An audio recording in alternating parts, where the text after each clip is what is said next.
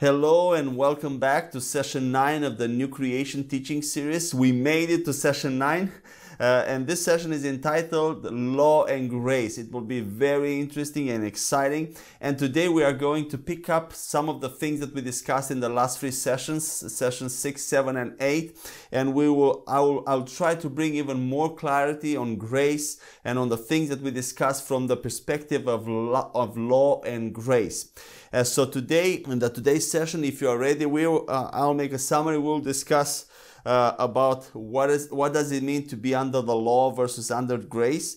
Then we will discuss why the new creation is no longer under the law. And then we'll talk about a little bit about the issue of motivation in the process of sanctification under grace. And we'll talk about different wrong motivations and correct motivation for holiness. And I think that will be it for this session. We have a lot to cover. Again, not as much as the previous session. This session will be shorter. I'll try to keep it under 1 hour. So if you're ready, let's start with the first part of the session. What does it mean to be under the law? And what does it mean to be under grace? And then we'll put them together face to face. And I hope that by the Holy Spirit we will see clearly what does it mean, what are the differences, what are the similarities between the two covenants, between the two systems of God. So under the law, and both under the law and under grace, I tried to systematize it, and I found that there were four characteristics of both being under law and being under grace. And with the help of these characteristic attributes, we'll be able to compare the two systems in a very clear way. So under the law, there were four attributes. There was the first one was expectation. The second one, means of meeting those expectations. Then it was the motivation for meeting the expectation. And the fourth attribute was the absolution whenever people did not meet the expectation. So again, expectation, means, motivation, and absolution. And I'll explain what it means. So under the law, God expected, the first one, expectation. God expected from the people to fulfill the moral law of God in order to attain righteousness. It was an expectation to fulfill the moral law, the Ten Commandments especially, as a condition for righteousness. That was the first attribute. The second attribute, the means of fulfilling that expectation, it was pretty much human ability sabotaged by the sin nature inside the people. So it was a human ability to fulfill the law, but it was sabotaged by the sin nature, as we have seen so far. The third attribute was the motivation for fulfilling the law. What was the motivation of the people to fulfill the law? And I found that there were about three, maybe there are more, but I found at least three, and these were one of fear and two of love. The first motivation could have been fear of curses, that God presented very clearly in Deuteronomy 28. If you do this, I will bless you. If you don't, I will curse you. So one motivation could have been fear of curse. The second motivation could have been love for blessings. They wanted to be blessed, so if they wanted to be blessed more, they had to obey more. And the third, which is the most commendable, would have been love for God and for His ways and for His laws. So these were free of the motivation that people could have had for fulfilling the law of God. And the fourth attribute, the absolution, whenever people disobeyed the law and broke the law, God provided a way for them to be absoluted, to come back to a state of blessing and favor, and that method was by repeated sacrifices of animals. Those cover the sins for a while, so they brought all kinds of sacrifices, animal sacrifices, to cover their sins. So again, expectation to fulfill the moral law in order to be righteous. Means to fulfill that law was human ability sabotaged by sin nature. The motivation was fear of curse, love for blessings or love for God and His ways. And absolution, the method of absolution was through repeated sacrifices of animals. That was under the law. Now we come under the grace and we have the same 4 attributes. And the first, expectation. The expectation of God for people under grace is still to fulfill the moral law, but extend the law of God. And the word fulfill is not appropriate for people under grace because it's not an expectation to fulfill in the same way as under law, but for the sake of comparison. So the expectation is to fulfill not only the moral law of Moses, but the extended moral law that Jesus Christ extended on the Sermon on the Mount in Matthew 5, when he brought the law from an external way to the internal way. He brought the spirit of the law. He said all kinds of these sayings. You know that in the law it is said, you should not murder. But I say unto you that if you hate your brother, you are already a murderer. So he extended the moral law of Moses. He made it bigger and more and harder, way harder, impossible to obey. So the expectation under grace is bigger than under law. Is to fulfill the whole law, everything that God is, his nature, to be like God inside and outside. But there is a little difference. Under the law, the expectation was to fulfill the 10 commandments in order to be righteous and blessed. Under grace, the expectation is to be exactly like God, to fulfill the whole law, to be holy, because you are already righteous. It's not a condition, but an effect and a result. So the expectation is similar, but a little bit different.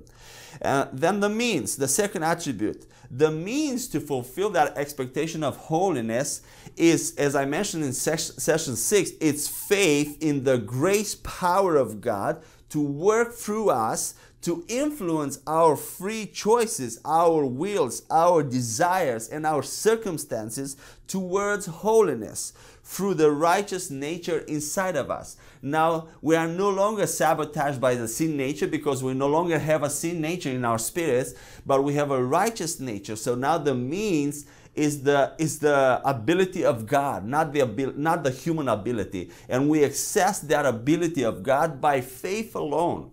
When we put our faith in the grace of God, that power of God starts to flow through us and affects us and everything around us. The process of our minds, our desires, our wills, the circumstances, so that we would walk in holiness effortlessly and without struggling, without having to read the law and see everything, try to keep everything. You know, people under law, the Jewish people, they had laws and laws, and beside the laws that God gave, all kinds, hundreds and hundreds of laws. If you read Leviticus, Numbers, Deuteronomy, beside those, they had all kinds of other traditions that they added to help them obey the law. You don't have to have a list of do's and don'ts. Under grace, you just have faith that God will work through you that bigger and harder and that impossible law of His that Jesus extended in Matthew 5. He will work it out through you whenever you are in rest and you trust in Him. So the means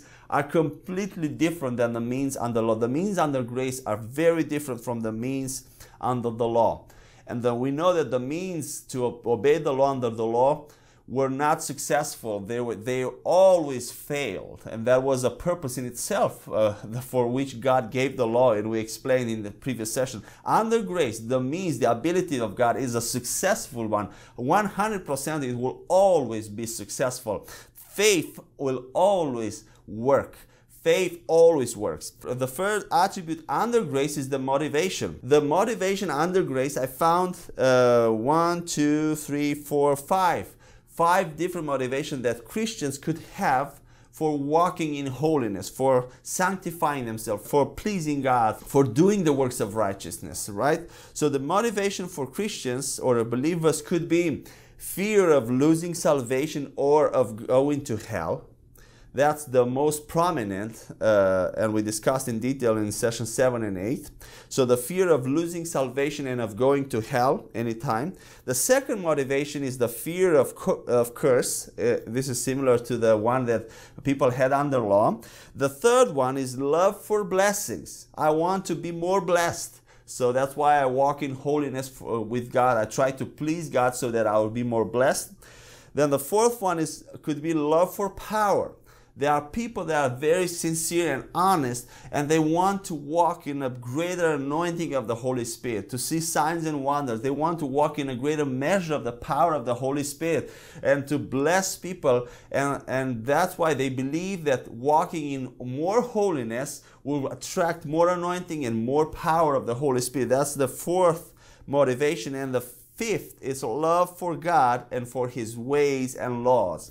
And the fourth attribute under grace is absolution. Whenever the believer sins or still does sinful actions, the method of absolution is still a sacrifice, but it's only one sacrifice, and you can guess that's the sacrifice of Jesus Christ, which is given once and for all sins, for all times. So there's no repetition. So now if we summarize again, under law and under grace, expectation, the 10 commandments, in order to be righteous. Under grace, everything that God is, the whole law, the whole nature of God, because you are already righteous. Under law, the means were human ability sabotaged by sin nature inside of them. Under grace is faith alone in the grace of God that will bring change in you through the righteous nature that you acquired at the new birth. Under law, the motivation was fear of curse, love of blessings, love for God. Under grace, fear of losing salvation, fear of curse, love for blessing, love for power, love for God. And absolution, repeated sacrifices of animals. Under law. Under grace is the only one sacrifice, eternal sacrifice of Jesus Christ. I think these four categories can help us very clearly to make the difference between being under law and under grace. And now I want to explain in the second part of this session, I want to explain why we are no longer under the law, why the new creation, the believer, is no longer under the law. There has to be an explanation. I don't know if you ever wonder that, and I will explain that here. And if you're ready with your Bibles, let's open our Bibles to Romans 7, 1-4. Let's read it together.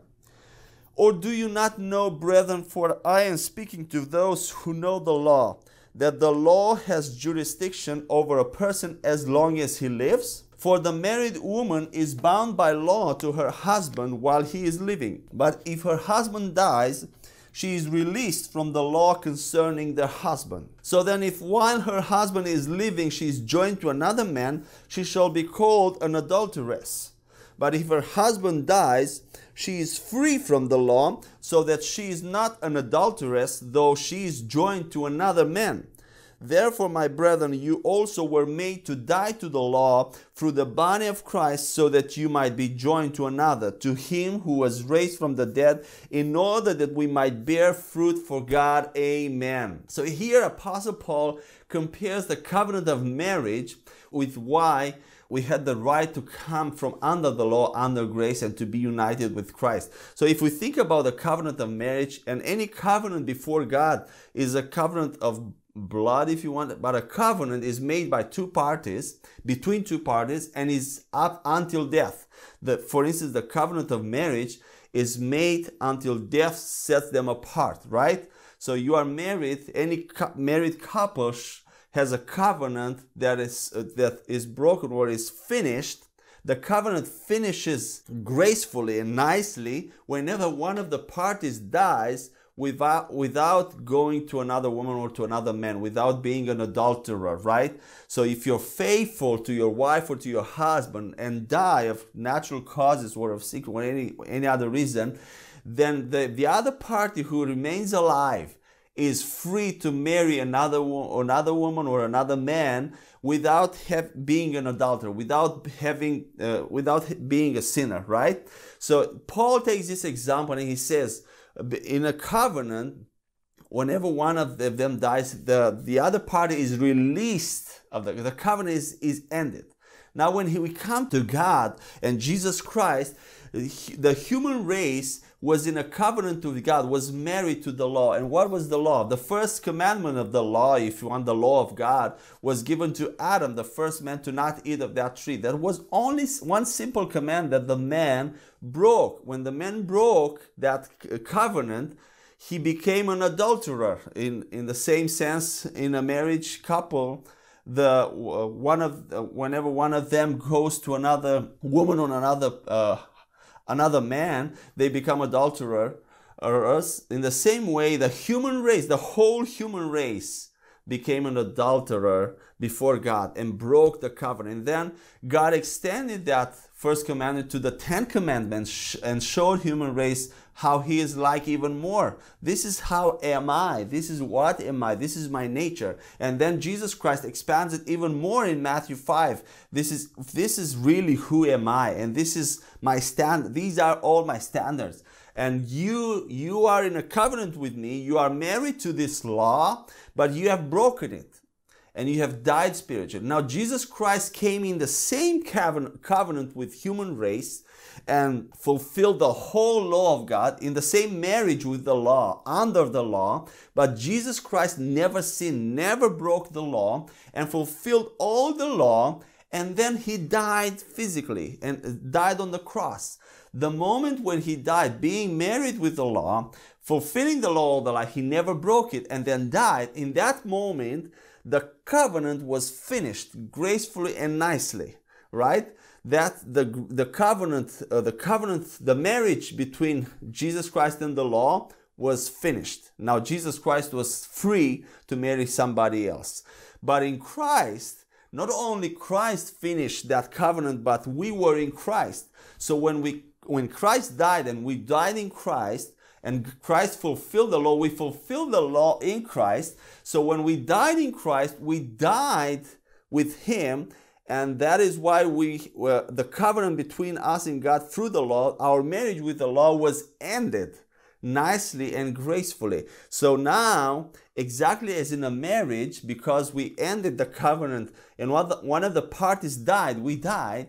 Now we are free. The new creation is free to marry another one, to be joined to Christ, so that you may be joined to another, to him who was raised from the dead, in order that we might bear fruit of God. So God, in a just way, ended that covenant in Christ and began a new one, the covenant of grace, under grace. That is the reason why we came under, why we are no longer under law, why people are no longer under law.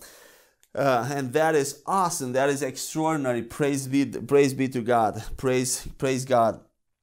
Now let's move on to the issue of motivation in the process of sanctification, of holiness, of living for God under grace. Well, that's the third attribute under the law and under grace.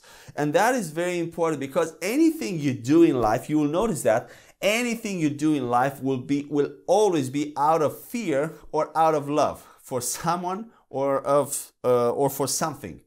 So anything you do in life is filtered or motivated from fear. Almost everything. Maybe there are some, but almost everything is motivated by fear or love or likes. And what is interesting is that whenever you run from something that you fear, it doesn't last on the long term.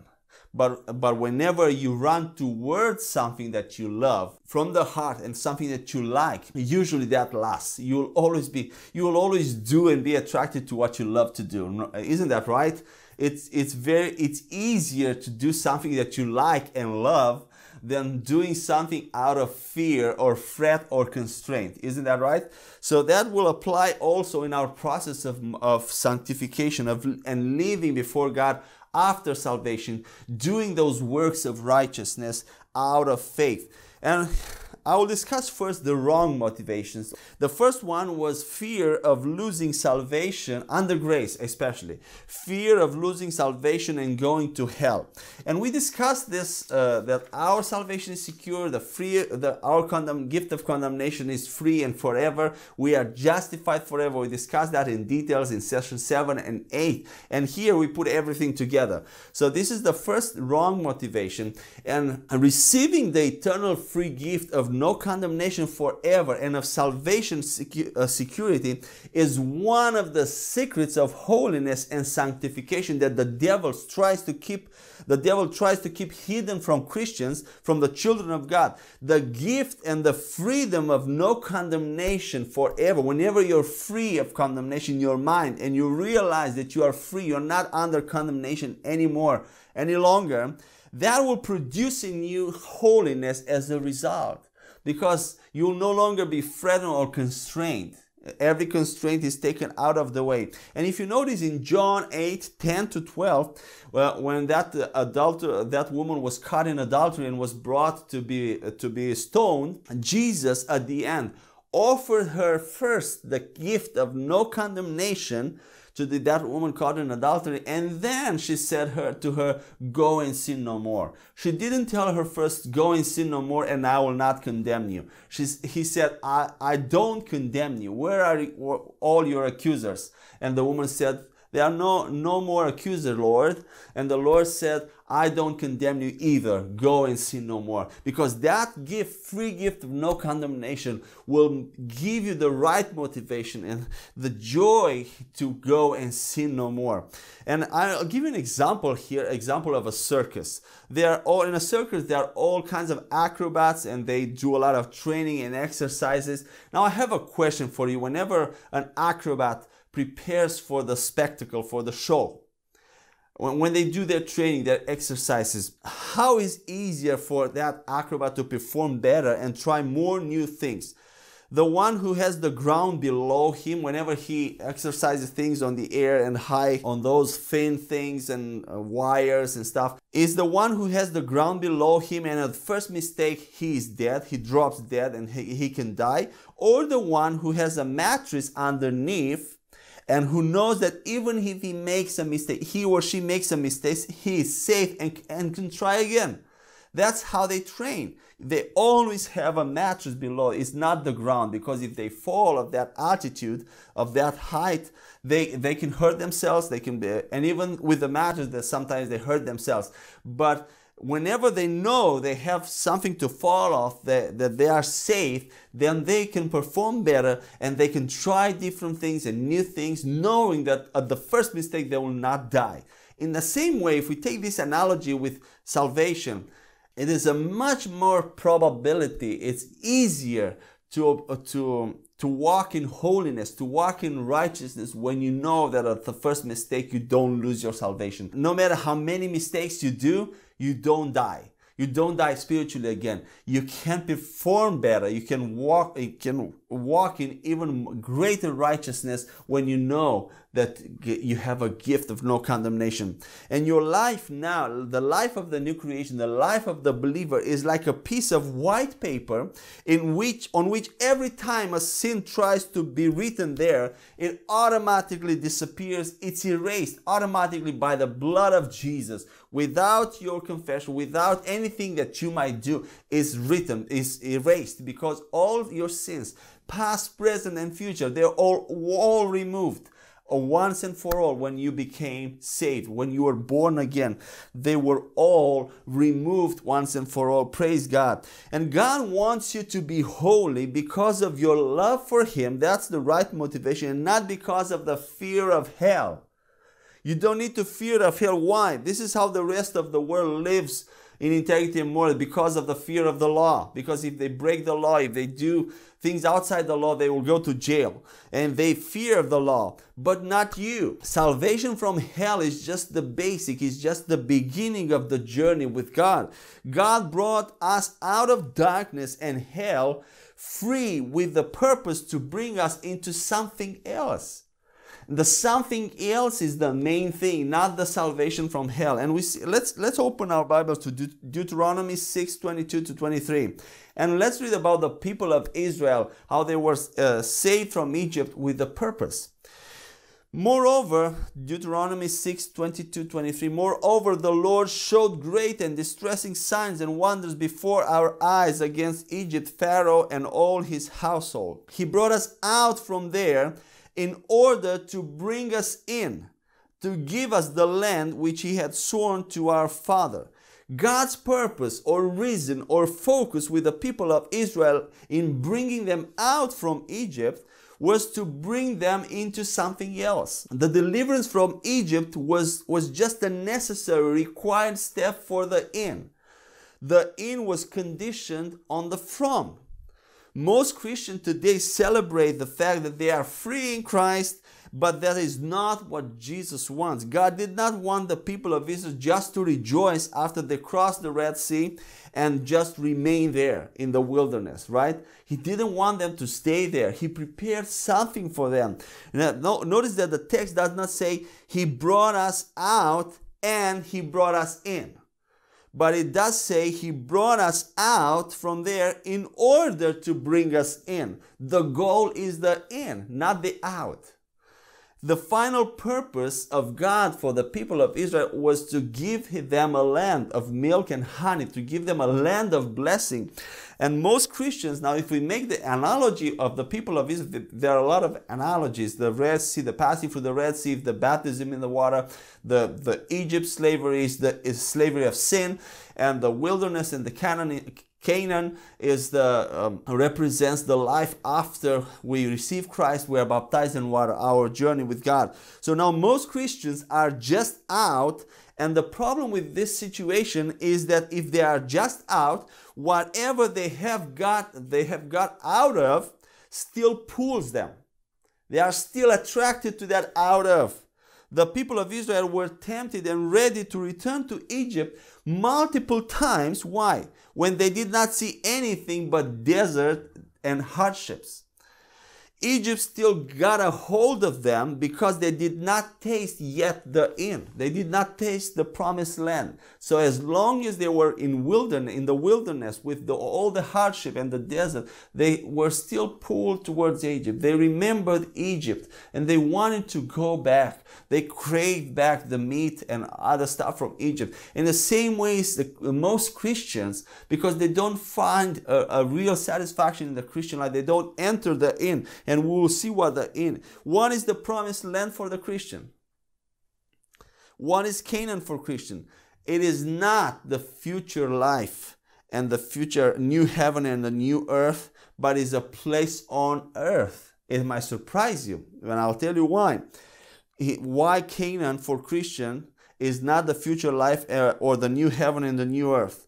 It is something for now. It is something real now, but it's spiritual. And the reason is in the new heaven and the new earth, there won't be any giants to conquer or any obstacles. There won't be any sickness to heal. There won't be any struggles, any attacks, any temptation like it was in Canaan. There were all the giants, all these giants that people of Israel had to fight with the ability of God to conquer, to enter in the promised land. And those giants, those obstacles are here with us on earth. And also we can kind of grasp and guess what is the promised land for the Christian here on earth, right? It is a spiritual place of rest, of victory, of holiness, of health, prosperity, of life in abundance, grace in abundance. That is the true purpose of Christianity, and not just salvation from hell. You are saved from hell to walk in salvation, to be immune to sin, to be immune to sickness, to be immune to poverty, to curse while you are on this earth, to be a testimony of God's salvation, to prove the good, acceptable, and perfect will of God by the renewing of your mind, to prove and to be blessed, to be a blessing for people, to be an inspiration, to show people, to help people taste of the goodness of God, of the love of God, to be a testimony of God's goodness. And this is what we're going to talk a little bit more in the next session about, the inheritance of the new creation here on earth.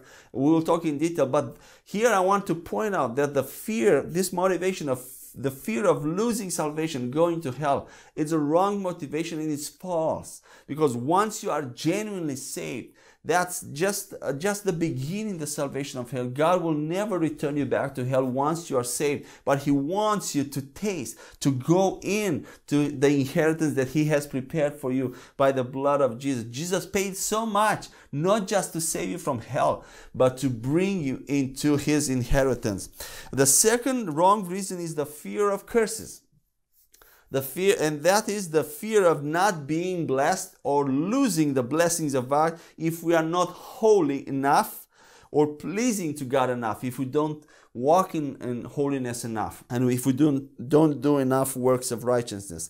Under the law, This fear of curse was justified as a motivation because of Deuteronomy 28, where God presents the condition. If you do this, I will bless you, so on and on. If you don't, I will curse you. And all kind. If you read the whole chapter of Deuteronomy 28, you will see the conditions, the blessing for fulfilling the conditions, and the curses for breaking the conditions. So under the law, they would really experience curse if they did not obey the law. But under grace, as you can guess already, this is not true under grace at all.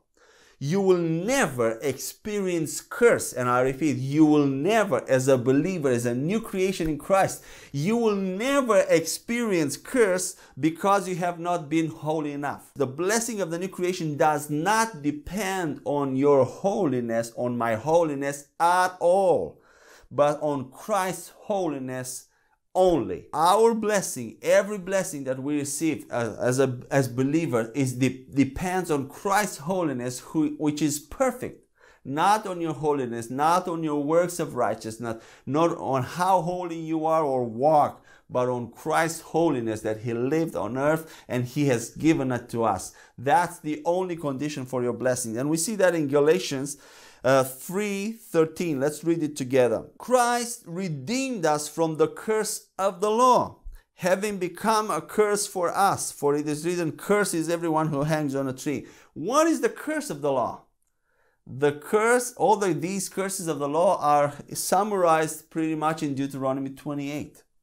Got the punishments that would come if the people of Israel did not fulfill the law.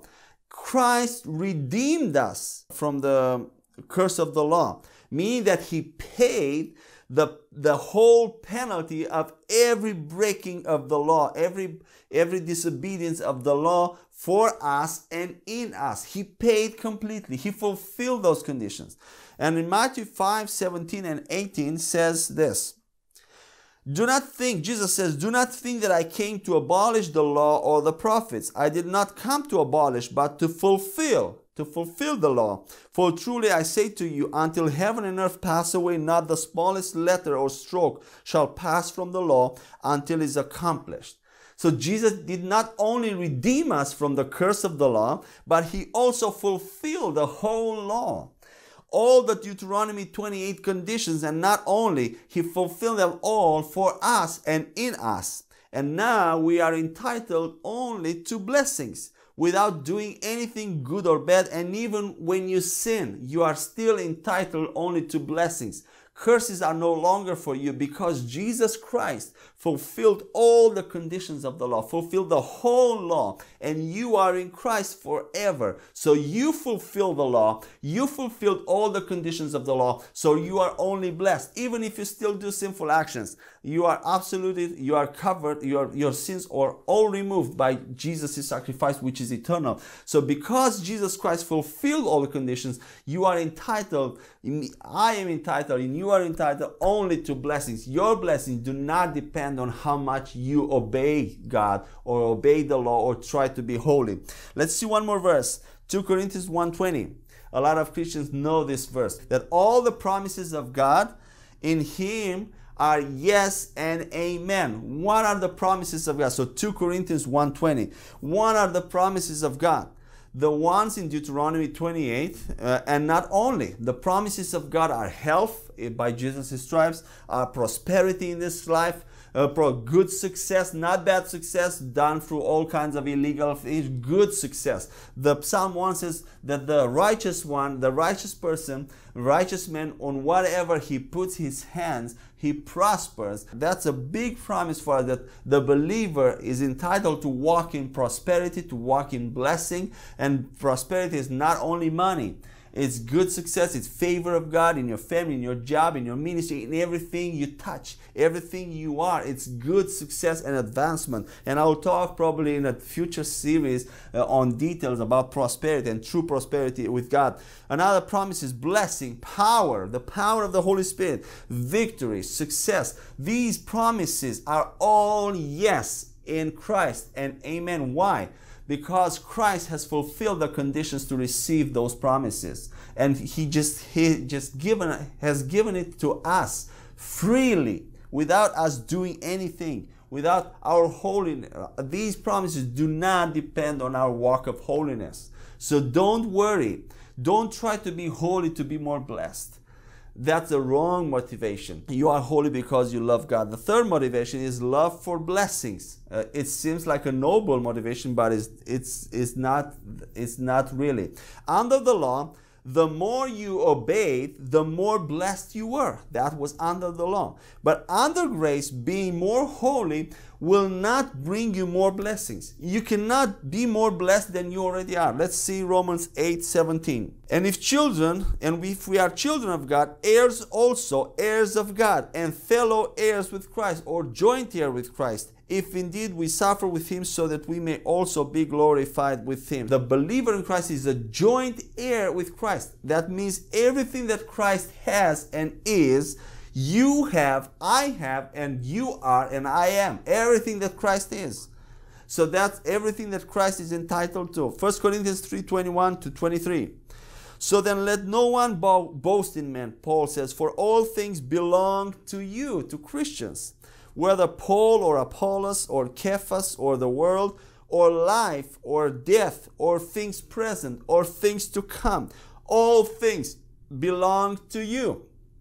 And you belong to Christ, and Christ belongs to God. The world, all things present and things to come, they all belong to the believer in Christ, to all the believers in Christ.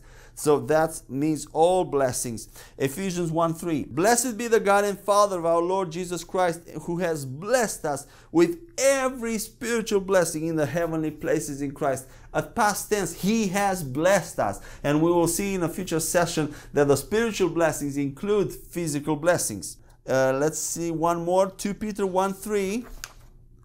Says this, seeing that His divine power, Peter says, has granted to us, the new creation, everything pertaining to life, to this life, and godliness, through the true knowledge of Him who called us by His own glory and excellence. God has given us everything pertaining to life and godliness. So you are already blessed. That's not a correct motivation for being holy, because you will not be more blessed if you are holier. You are not holy. You do not walk in holiness in order to be blessed, but because you are blessed. And the fourth wrong motivation is love for power, or desire for more power of the Holy Spirit, which again seems noble, and it's a good desire, but not as a motivation for holiness. You are not holy to attract more anointing and more power of the Holy Spirit. Under the law, again, you see, we compare the law and the grace. Under the law, the more people obeyed, the more power and anointing of God they attracted. And I'll give you an example. 2 Chronicles 7:14. I know this is a passage that a lot of Christians love and quote whenever there's a prayer time of fasting. And this passage says, if my people who are called by my name humble themselves and pray and seek my face and turn from their wicked ways, then I will hear from heaven, will forgive their sin, and will heal their land. What do you think? Considering everything that we learned so far, do you think this passage still applies for the believer in Christ, for the new creation? You will notice if you read the whole Old Testament under the law, there will always be a condition. God will always say, if you do this, I will do that. If you don't, I won't. And this passage sounds the same way. If my people turn from their wicked ways, in other words, they are holier, they are sanctified, they become more holy, then I will hear from heaven, then I will forgive their sins, and then I will heal the land, or I will heal them. That is not for the Christian in Christ. The believer in Christ has received the forgiveness of sin, the justification forever as a gift, free gift, unconditional gift, without works, apart from the works of the law. So for the believer in Christ, there's no longer a condition to turn from my wicked ways in order for God to hear me, to hear my prayer, to forgive my sin, or to heal me. That does not apply to the new creation. It was for people under the law, who did not have Christ, not for people under grace. And I'll give you another example. The example of Achan in Joshua 7, when the people of Israel lost the battle with the city of Ai, because of the sin of Achan, who took some of the treasures that God said no. God said, oh, whole Jericho is yours. But he took some of the treasures, and because of his sin, the people of Israel lost some battles, people were killed, and they did not advance forward because of sin. That does not apply in the new covenant, under grace. One more example of the difference, very clear difference between people under law and people under grace. Let's read Exodus 19:5-6. Now then, if you will indeed obey my voice and keep my covenant, then you shall be my own possession among all the peoples, for all the earth is mine. And you shall be to me a kingdom of priests and a holy nation. These are the words that you shall speak to the son of Israel. You see, again, if you obey my voice, my covenant, you shall be a kingdom of priests and a holy nation. That's in the Old Testament, in Exodus 19, verses 5 and 6. Now we come in the New Testament under grace at 1 Peter 2:9, and it says this, with no ifs, no conditions. God says this through Apostle Peter. But you are, not you shall be, you are a chosen race, a royal priesthood, a holy nation, a people for God's own possession, so that you may proclaim the excellencies of him who has called you out of darkness into his marvelous light. You are now. You don't need to do the ifs, to obey the voice, to do the covenant in order to be a kingdom of priests, a royal priesthood. You are, because you are in Christ, you have become my people. You have become my possession, my royal priesthood, my holy nation.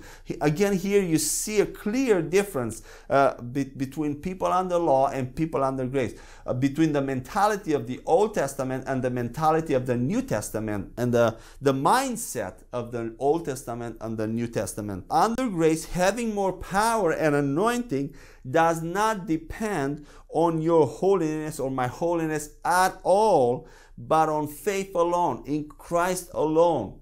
He has given us all the power that we need. Galatians 3:5 says this, Paul says this, so then, does he who provides you with the Spirit and works miracles among you do it by the works of the law or by hearing with faith?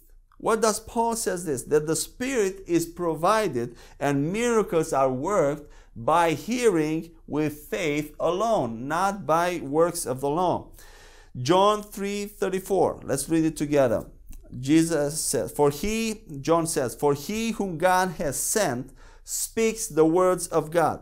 For he, God, gives the Spirit without measure. In this context, it talks about Jesus, that Jesus came and was sent to speak the words of God, and God gave him the Spirit without measure. But now look at John 20:21, what John says. Jesus says, so Jesus said to them again, to the disciples, peace be with you. As the Father has sent me, I also sent you. So Jesus was sent by God to speak the words of God. He had the Spirit without measure. And now Jesus said that exactly in the same way that the Father has sent me, I send you. What does that mean? That we also have the Spirit without measure. We have the Holy Spirit in us without measure just by being born again. We see, Jesus said, you will receive power when the Holy Spirit will come upon. When does the Holy Spirit come upon you? At salvation. And we will talk in a future session about this. But you have the Holy Spirit without measure in you. Mark 16:17-18. Let's read it together. Jesus says, these signs will accompany those who have believed. In my name they will cast out demons, they will speak with new tongues, they will pick up serpents, and if they drink any deadly poison, it will not hurt them. They will lay hands on the sick and they will recover. But what's the condition? Those who have believed. Faith is the only condition. So it's not our works, not our holiness. You have power, all the power that you need by faith alone. You don't need to use it as a motivation to walk in holiness. Acts 3:12 and verse 16. When Peter healed that beggar at the gate of the temple. But when Peter saw this, he replied to the people. Notice his reply. Men of Israel, why are you amazed at this? Or why do you gaze at us as if by our own power or piety we had made him walk? So what Peter is saying says here, I did not make that beggar lame walk by my own power or my own piety, my own holiness, my own godliness. And then in 16 says this, and on the basis of faith in his name, it is the name of Jesus which has strengthened this man who you see and know, and the faith which comes through him has given him this perfect health in the presence of you all.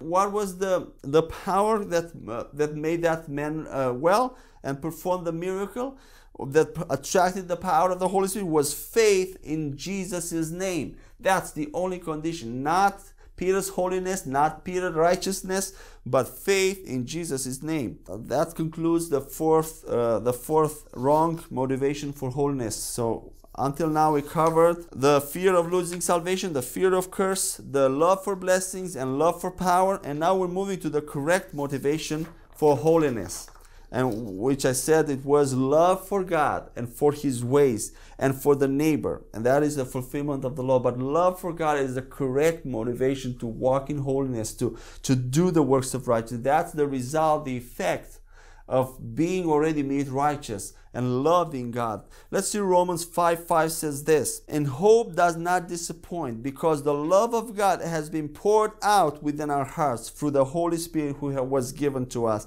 So the love of God was already poured out into our hearts at salvation through the Spirit that was given to us. The love, the ability to love God, to love people, it's already in you. By the new birth, by the new creation, the new creation has already the love of God in him, in her, because God has put it there by the Spirit. When the Spirit was given to you at salvation, he has put all his love there, the ability to love him and to love people. Galatians 5:6 says this. Paul says, for in Christ Jesus neither circumcision nor uncircumcision means anything, but faith working through love. Here I want to say a few things. Faith can work perfectly without love.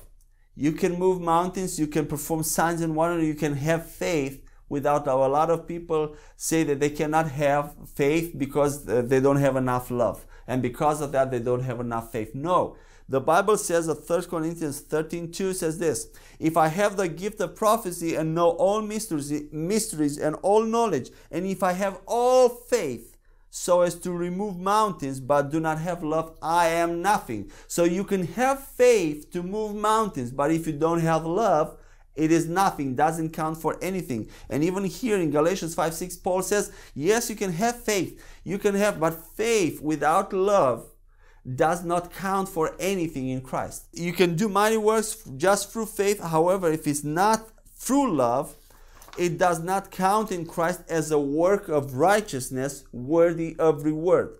The same says 1 Corinthians 13. If you have all faith to remove mountains but do not have love, it does not work through love, it is nothing. I am nothing. So you cannot expect to receive a reward for a work of faith that is out of love. And dead works are either works without faith, because the Bible says without faith it is impossible to please God. So whenever we do works out of self-righteousness, but not through faith, works of holiness, but without faith, those are dead works. Dead works means that you will not receive a reward from them. They don't count for anything in Christ. They are nothing. They are self-righteous. So dead works are either works of holiness, of righteousness made without faith, or works of faith but without love. So motivation plays a very significant role in our life of holiness. That's the correct motivation. And everything we do in ministry for people, for God, has to come out of love for Him, not out of motivation, which can be noble, can be nice, but they are not the correct motivation. So dead works are works without faith, or works of faith without love. You will not be rewarded for those, period. And 1 John 4:16-19 says this. John says this, we have come to know and have believed the love which God has for us. God is love, and the one who abides in love abides in God, and God abides in him. By this, love is perfected with us, so that we may have confidence in the day of judgment, because as he is, so also are we in this world. There is no fear in love, but perfect love casts out fear, because fear involves punishment, and the one who fears is not perfected in love. We love because he first loved us. We see two things here. Two important things. Love and fear cannot coexist. If you fear, you don't love. And if you love, then you don't fear.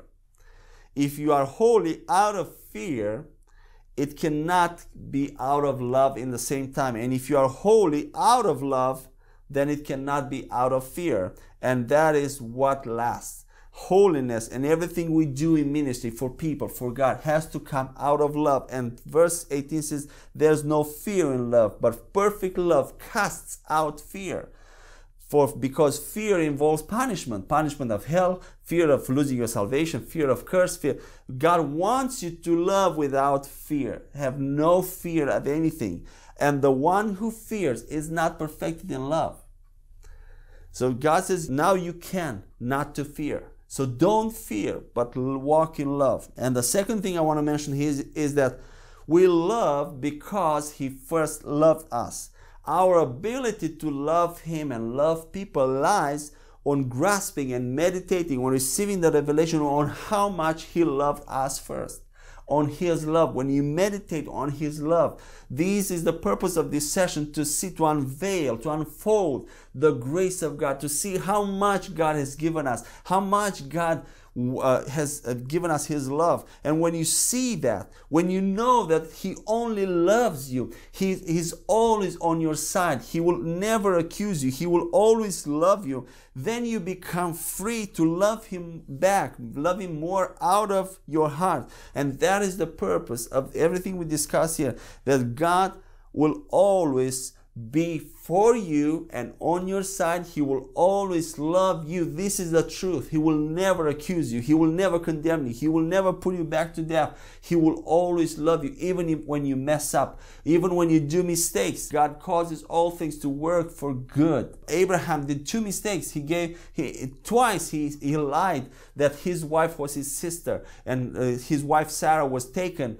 But even when Abraham did those mistakes, God had mercy on him, and he saved Abraham and Sarah without even them asking, or even when they did mistakes. So God will also be on your side when you sin, or even when you sin, when you blow, when you fall into sin.